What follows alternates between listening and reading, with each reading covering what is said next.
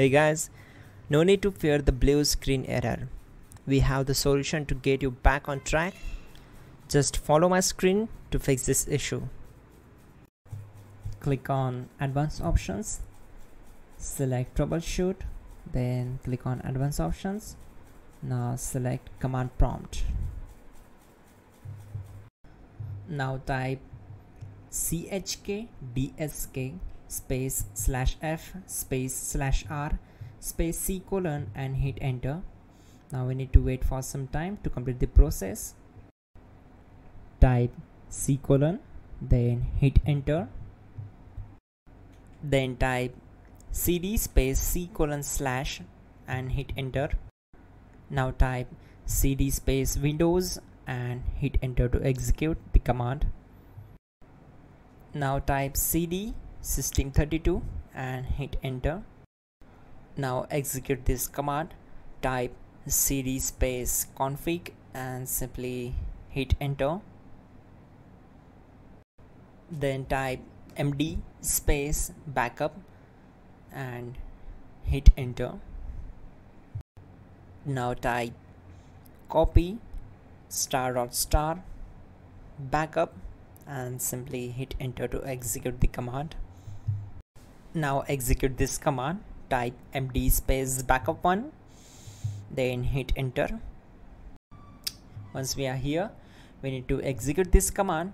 Type copy space ** space backup1 and then press enter from your keyboard to execute this command.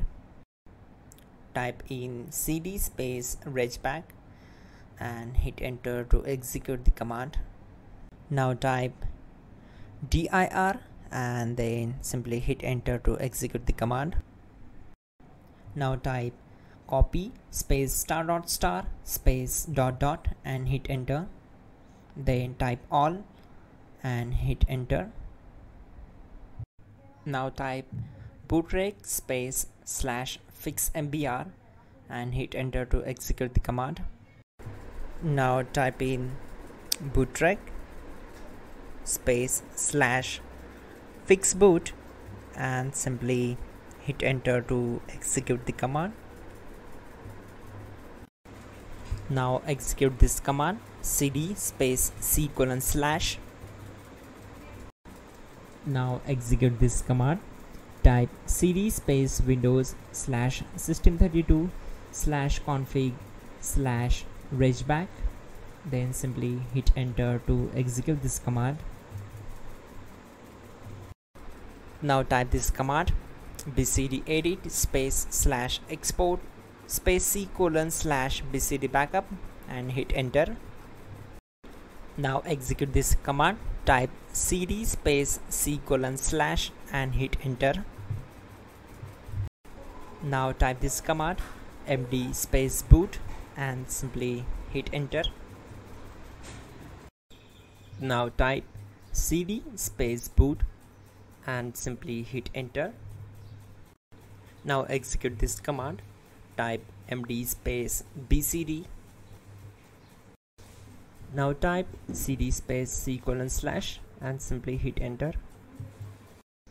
Now type attrib c colon /boot /bcd -h -r -s and hit enter.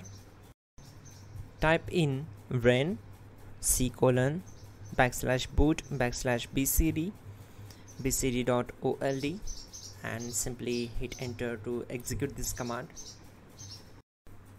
Now execute this command. Type bootrec space /rebuild bcd and simply hit enter to execute this command. Now type exit and simply hit enter. Now click on continue. It will restart your system. So that's it guys, your problem is solved and you are good to go.